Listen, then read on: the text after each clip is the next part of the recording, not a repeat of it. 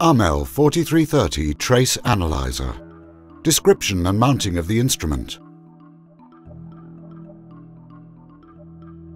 Insert the platinum electrode into the cell stand and plug the red pin into the counter position.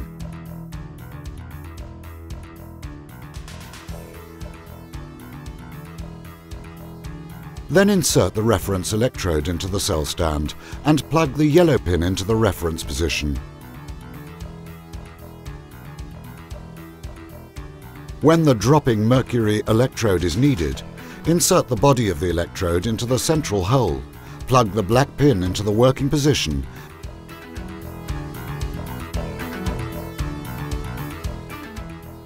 and the upper 4-pin connector to the position mercury valve.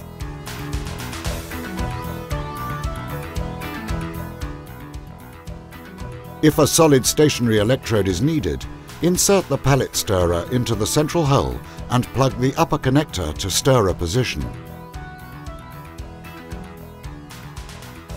Screw the electrode to the holder rod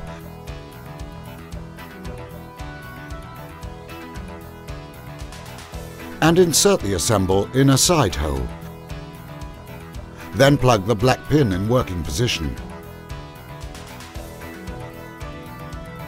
Check that the distance between the electrode tip and the pallet is at least 5 mm.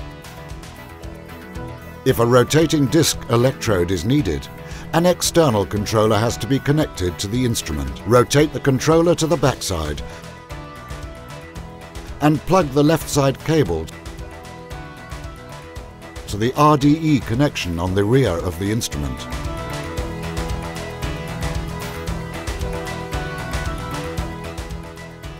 Then plug the right side cable to the rotating electrode. Insert the electrode in the central hole.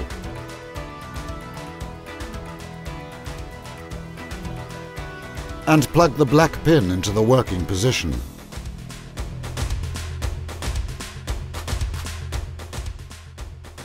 Finally, plug the power supply in this position.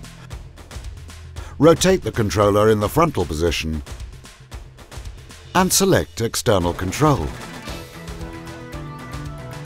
This is the detail of the rear of the instrument. Connect the power supply cable in this position. Over the power connection are placed the fuses and the switch for the voltage selection. This is the bubbler for the nitrogen gas. Connect the plastic tube to the nitrogen cylinder. The bubbler has to be filled with water or any other solvent used for the analysis in the cell. This is the USB connection to the personal computer. This is the connection for an automatic burette.